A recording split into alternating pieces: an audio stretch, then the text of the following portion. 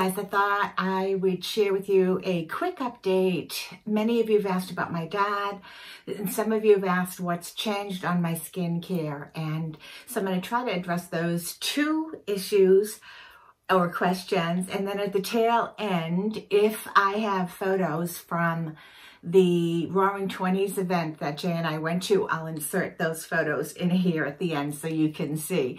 So stay tuned, and thank you so much for joining me. Let's talk about skincare first, because I think most people would be more interested in that than the rest of it. So because it's wintertime and I live in New England and we have forced hot air, the air in my house is super, super, super dry. And so therefore, I have to be really super diligent for moisturizing and for making sure that I have my skin in its best possible condition to receive makeup. So skincare changes for me. I don't stay on the same routine day in, day out. I certainly don't stay on the same routine different seasons. So I love to mask, and I've mentioned that I love to mask. So in the wintertime, I make sure that every mask I use, I'm going to hold these up, every mask I use is super hydrating. This I got, I love this. This was actually a Christmas present, and this is the 7-day mask experimenting kit. And these are super, super hydrating, soothing and hydrating. And oh my gosh, I love these masks. So I use these a lot. In the wintertime, sometimes I mask every day. Usually in the wintertime, I mask. Not so much in the summer, but in the winter I do. And then I've been using Jen Amber's masking system. I really like her masks. I also have been using a lot of her skincare. I have been doing the derma rolling on my face again, and that can be an entire video on its own. But I've been derma rolling, just for those of you that have asked, 1 night a week, my skin and my hair.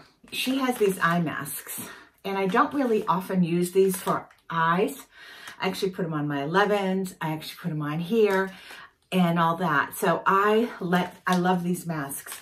Anything hydrating works for me. Now I will read the ingredients careful. I'll make sure that it's got things that I'm okay with.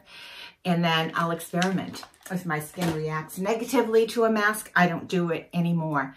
So basically, hydration, cleaning your skin, taking your makeup off, all of that stuff, gommage, all of that's important. I have been, after my first wash, I have been using oftentimes, and I'm going to read this to you, I have been using the natural AHA, BHA exfoliating cleanser. This is the one that I got from Jen Amber. So I've been using this. You know, I wash this off. I really, really have liked that. And then I oftentimes will use this as a mask. But this is the moisturizing coffee gommage. So I love this. I'm almost out. You can see big, big dent. What I've been doing with this is I put a thick layer on my face, and I massage it in very gently, and I let it sort of like sit there, and then I rinse it off. And it's a gommage and it's exfoliation. It just feels really good. My skin is super, super soft after I do this. So I've been using the Alpha Hydroxy face cream from Studio 35. You can get this at Walgreens. I find this to be very, very nice. So I alternate. I wouldn't use everything at the same time, but I alternate. So during the week, I might use this one day. I use this a lot because I really like this coffee gommage. Is really wonderful, but I'll be very careful that I don't end up putting on the alpha hydroxy acid at the same time that I'm using this. So I alternate on the days, but most days I wash, I use a gommage. My skin feels really super soft. If I'm putting this on, I only let it sit on for maybe 20 minutes or so. Then I rinse it off and my skin feels super, super soft. I also recently got from Primera, I don't know if I'm saying it right.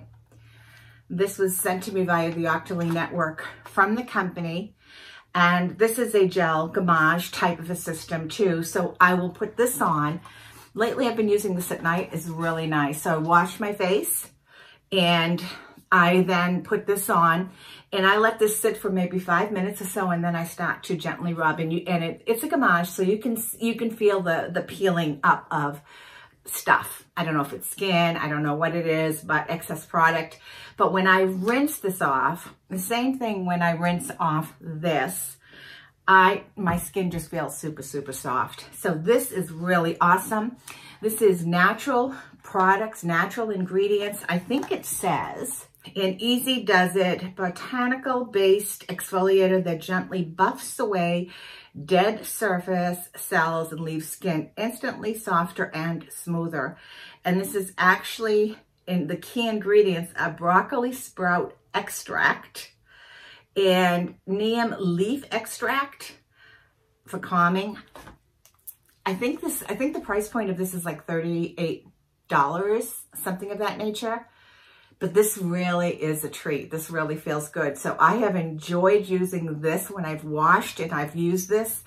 I've enjoyed how it really, I think it makes my skin feel really super good. The other thing that I've done at night, and this is not every single night, and this was also sent to me from the Octoly Network. This is Radiant Labs. I've talked about the lip product that they sent me that I have by my bedside and really like. It's a CBD product. Well, this is Radiant Lab. This is infused daily de-stress serum for your face. 200 milligrams full spectrum CBD and rose hydrosol, radiance, vitamin C, antioxidant, and hyalocreme, non-greasy. So I've been using this at night. I don't do it in the morning. It is white. I just take a couple of drops of this and it feels really good, but I don't do it in the morning. I just do it at night, mainly because in the morning, I need to make sure it feels really good. It really does. It feels really good.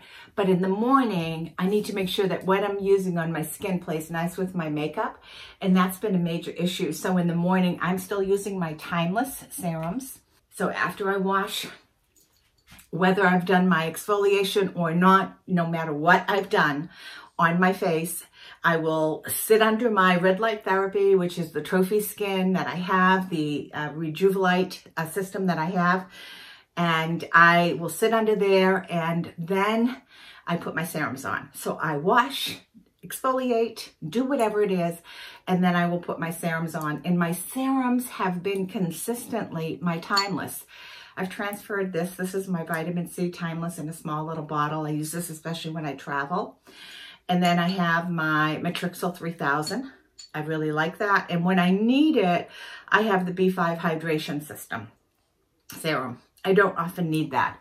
But those are my 3 serums I put on in the morning. And when I have that on, I let it dry, and then I will put on whatever I'm going to be using for a CBD face oil.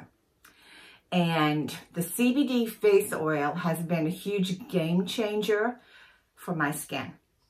I think my skin has really benefited from that as far as moisturizing my skin and things of that nature.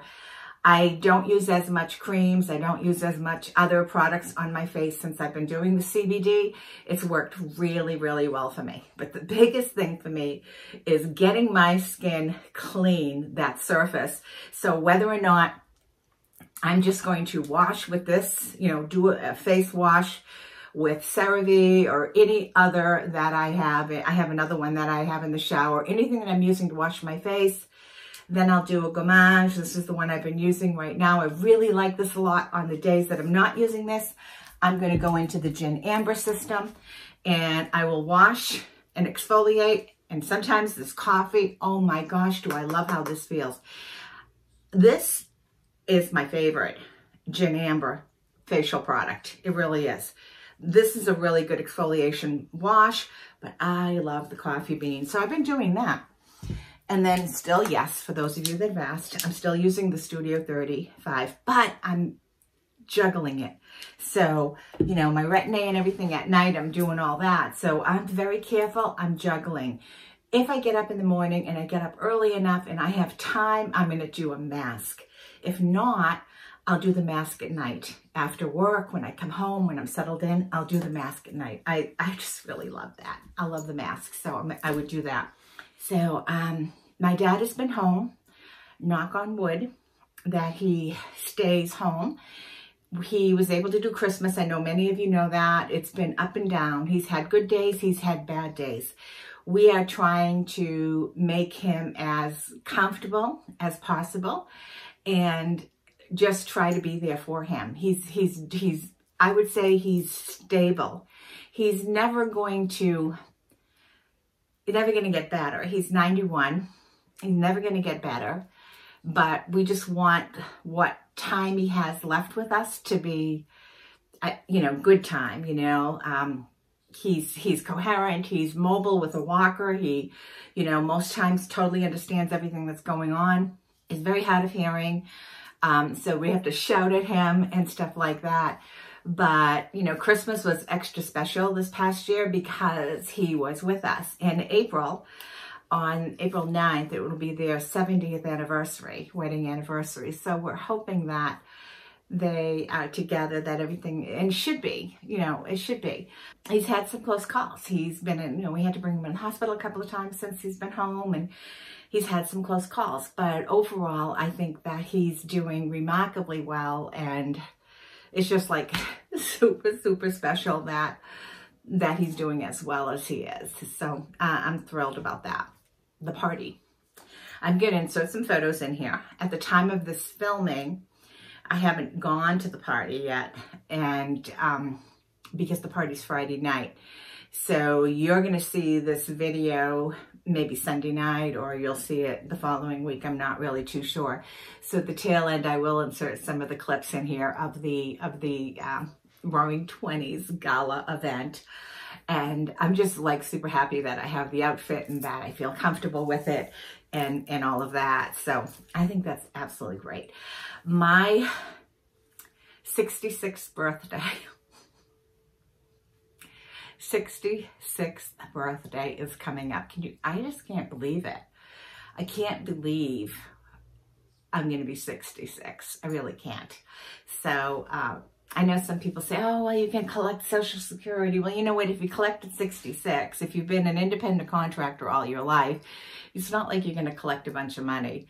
So I'm debating, do I collect at 66? Do I wait till I'm 70? What happens if I don't make it till I'm 70? What happens? I mean, there's so many different variable things that could go wrong, I suppose.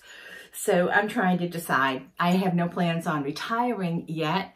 So, it's not a matter of that I'm going to stop working and I need to live off of it. I wouldn't be able to live off of it no matter what. But 66, holy cow. I just can't believe it. I remember last year when I turned 65 and I had found my diary and that I wrote when I was a teenager. I think when I was 15 or 14. And, to think that I found that diary so many years later and I wrote it. And I wish sometimes, and I think I recently said it to someone, I just wish I could go back. And I wish I could have told my young self a couple of things. But life's lessons, I think we all have to learn them our own way, the hard way, right? And I think with wisdom comes that sort of, with wisdom. With age comes that wisdom. And even though sometimes every day can be a struggle at times, it is, it is life. And at 60, almost 66, it's like, oh my gosh. So Jay has surprised me for my birthday. I can't wait. I'm going to probably try to vlog that. I'm going to probably try to vlog it. I haven't done a real vlog in a while, mainly because some of you love the vlogs, but some of you don't love the vlogs. And I don't want to have a vlog of me just walking around saying, oh yeah, here I am vlogging. But I think I want to share some of what happens on my birthday in a vlog. That's what I want to do. So yeah, so I am, what do I have on my head? This is my Raquel Welch. This is Flirt Alert. And this is in the color Shaded Wheat. This a lot. So anyways, guys, thanks so much for joining me, and I will answer you. If you have any questions, leave me some questions and I'll try to do a video answering them. So thank you guys. Bye-bye.